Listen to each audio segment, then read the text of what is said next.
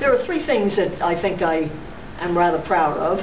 The first one is FORMAC, and that stands for Formula Manipulation Compiler, and it was an experimental extension of Fortran to do symbolic computation on a computer. And while it never became a raving success, it did serve as a stimulus to other activities in that area. The second thing is the book I wrote on programming languages, which was published in 1969 and was described by other people as a classic and a great book in its time. It's a little obsolete by now, but it served its purpose at that time and still gives you quite a bit about the history and the early history of programming languages. And the third thing that I'm very happy to have done was to start the History of Programming Languages conferences.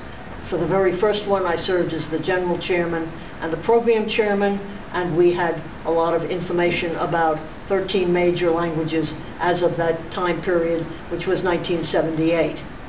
And then for the second History of Programming Languages conference, which occurred 15 years later, I was the program chairman, and we had a somewhat broader scope of the languages, and I was very pleased with the way that came out. In both cases, there were books edited by other people, but I helped them get started.